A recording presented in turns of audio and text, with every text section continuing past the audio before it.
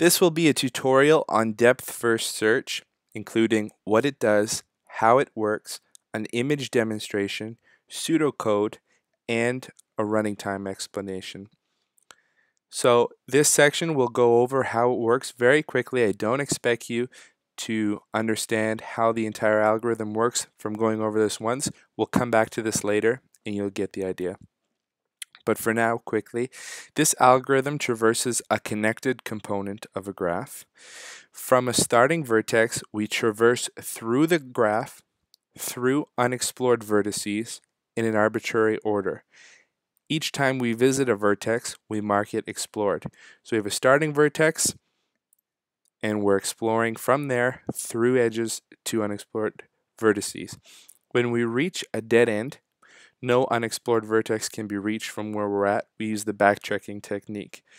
We back up to the previous vertex and check if there are any other edges that lead to unexplored vertices.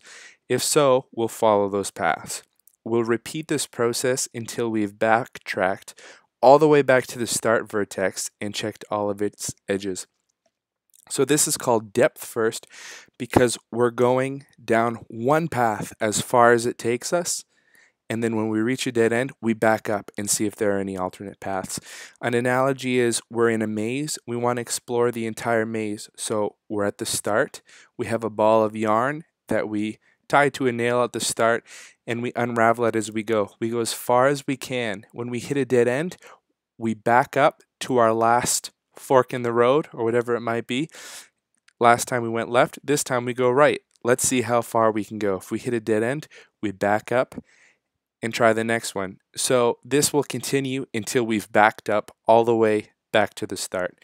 After that's done, we will have explored every vertex that it's possible to explore in this connected part of the graph. Here's an image demonstration. So red circles are vertices, as you might imagine. Green lines are edges. These blue arrows are showing where we backtracked, and purple is notes showing the first vertex we visit, the second, and this kind of shows the direction that we've traveled, these little arrows. So we go from 1, that's the start. So we'll go in any arbitrary direction. This will be the second, 2, we'll go to 3, we'll go to 4, we'll go to 5, we'll go to 6. We're just going straight, kind of as far as we can go. Let's just see where we can go. So now we're at 6. So from 6, the only place we can go, let's try this edge. Where does this edge lead? It goes to 4. We've already been to 4. This has been marked explored. Each time we visit an edge, we mark it explored before we leave. So we know we've already been here, so don't check that one. Let's see where else we can go from 6. We can't go anywhere. We can go to this place we've already been. There's nothing else. We'll have to backtrack. Backtrack to 5. That's what this blue arrow means. Now we're at 5. Is there anywhere we can go we haven't been? No, we've already been everywhere. We'll have to backtrack. From 4, is there anywhere we can go we haven't been? Well, we've already seen this edge. We've already seen this edge. We've already seen this edge and associated vertex. We've already seen 2. The only place we haven't been is down this edge into 7. So we follow that. And this is 7 because it's the 7th vertex that we visited. From here, the only edge we haven't traversed is this one that leads to 1, and we're done. We've seen every vertex there is to see. So we went 1, 2, 3, 4, 5, 6, tried to go to 4, we've already been there, so we backtracked. 5, 4, but we didn't have to backtrack through 3 and 2 because from 4 we found a place that we could go that we hadn't been. And that was 7. Then we went to 1. We'd already been there. Let's look at the pseudocode.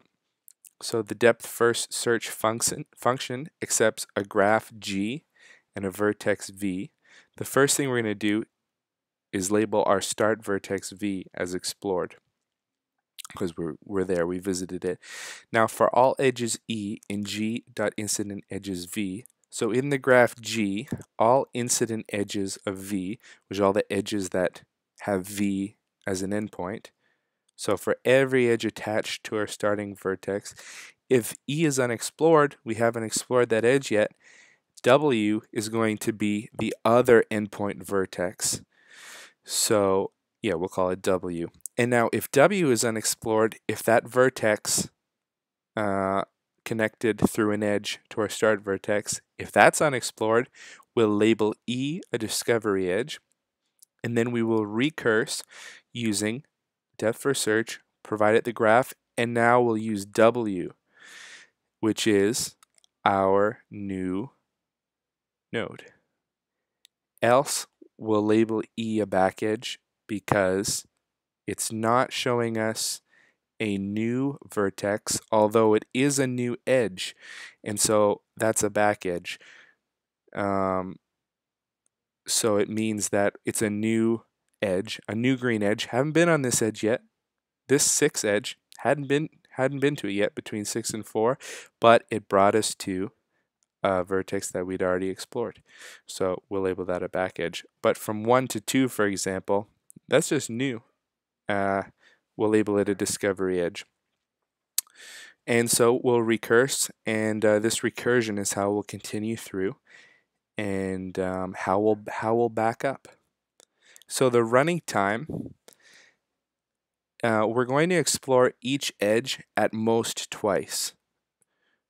So each edge, we can only access it once from this side, once from this side. We'll explore each vertex at most degree v times, where the degree of a vertex v is the number of edges which have vertex v as an endpoint. In other words, in the worst case, the number of times we traverse a vertex is the number of edges incident on that vertex. The only way we get to a vertex is through an edge, so the number of times that we can traverse a vertex is the number of edges that are connected to it. Therefore, we have a running time of v plus e, where v is the number of vertices in the graph and e is the number of edges.